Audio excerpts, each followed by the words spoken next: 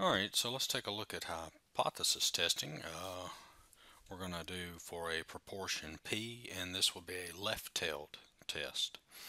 So let's look at our claim about P. So that would be H naught is our null hypothesis, and we're saying that P is equal to K. And we believe that should be P, not a mu. We believe P is less than the value stated in the null. So the alternate hypothesis would be P is less than Q. Okay, the P would be like that's your percentage, or what they state. So the standardized sample test statistic Z is P hat minus P over the square root of P times Q over N, where P hat is R over N and Q hat is 1 minus P hat. Okay, so R is the number of successes and N is the number of trials, and P equals proportion specified in H naught. That would be from up here. Okay, so, and the number of trials N should be sufficiently large so that both N times P hat is greater than 5 and N times Q hat is greater than 5. Okay, so, and actually that is a typo there. That should be N times P, and this should be N times Q. Okay, so N times P has to be greater than 5 and N times Q is greater than 5. Alright, so how to conclude the test using the p-value and level of significance alpha. The significance of alpha will be given to you. So if the p-value is less than or equal to alpha, we reject the null hypothesis and say the data are statistically significant at the level alpha. And if the p-value is greater than alpha, we fail to reject the null hypothesis.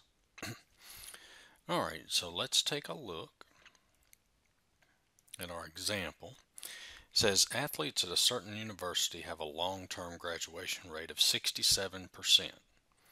Over the past several years, a random sample of 38 athletes at the school showed that 21 eventually graduated. Does this indicate that the population proportion of athletes who graduated from this university is now less than 67%? Use a 5% level of significance. Okay, so the 67%, that's the long-term rate. That's over years and years. Okay, so more than past several years. Okay, but then over the past several years, so I guess the past 2 or 3 years, I don't know exactly how long they're talking about, but they just sampled 38 athletes, and of those 38, 21 graduated. Okay, so let's state our null hypothesis. Okay, that's going to be P. They're making the claim that P is equal to the 67%. So that's 0.67. And we want to make the claim. We're saying, well, you know what? Based on what we've done here, the 38 athletes that we chose and 21 eventually graduated, well, we think that this should be a little less. So the alternate hypothesis, H sub 1, is less than 0.67. Okay.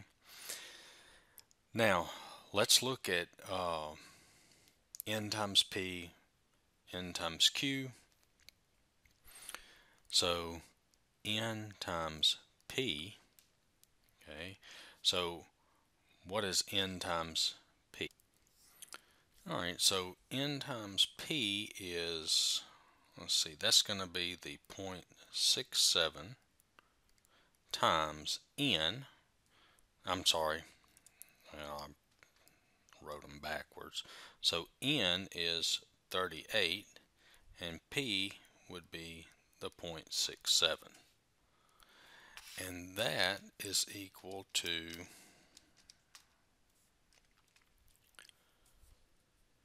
25.46, which that's larger than 5. And then I have n times q, which is 38 times, and remember q is 1 minus p, so that's 1 minus 0.67, which is 0.33. So that's times 0.33. So 38 times 0.33 is 12.54, which that is greater than 5 also. Okay, so we're good there.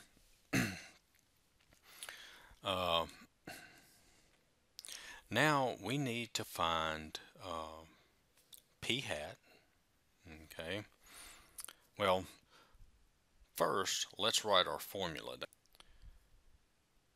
Alright, so our formula would be z, okay, this is our test statistic, would be p hat minus p over the square root of p times q over n.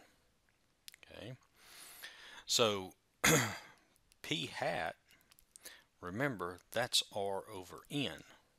Okay, so in this case, the r, well, that's the number of successes. Well, 21 eventually graduated, so 21 is the number of successes over the number of total athletes that were selected. So that's over 38. So 21 over 38, that gives us point, and I'm just going to round it to 2 decimal places, just like they have, just like I have 2 decimals here. And then, well, I mean, we know that p, we did that up here, is 0.67.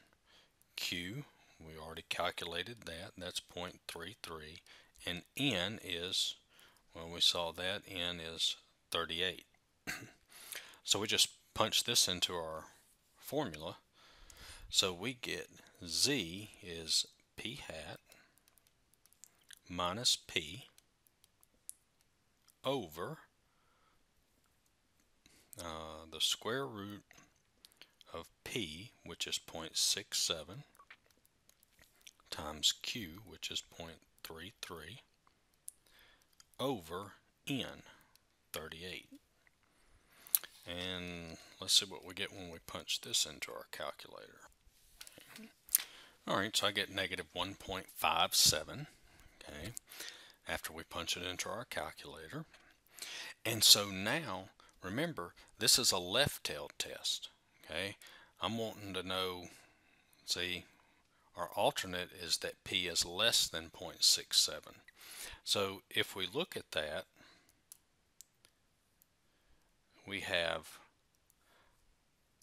this would be our negative 1.57, and we're looking for this area to the left here.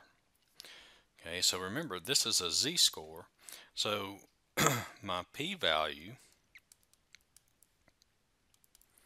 is equal to, that would be the probability that z is less than negative 1.57. And so now what we do is we would have to go to our standard normal curve and look up the negative 1.57. So let's see, okay, and we're on the, so I'm looking for z less than negative 1.57. That's what we're looking for. So here we have, let's see, there's the negative 1.5, okay, and I go over until I get to the 7 here, this column, and I want this value here where they intersect, and we can see that is 0.0582. 0.0582. So this would be 0.0582. All right, now what are we testing this against? Well, let's look. Use a 5% level of significance. So alpha is 0.05.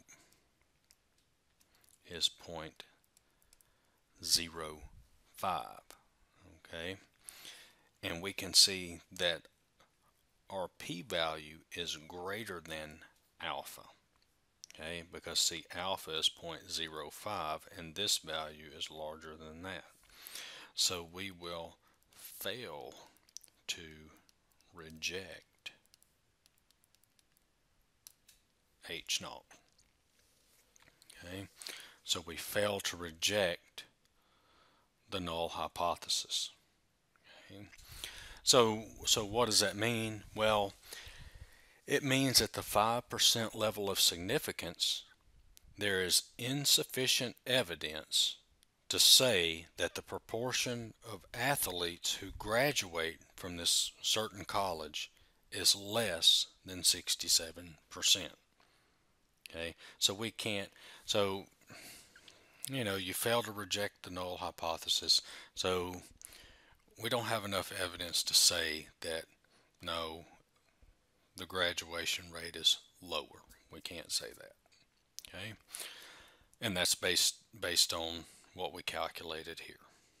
Okay, all right, so I hope that helped.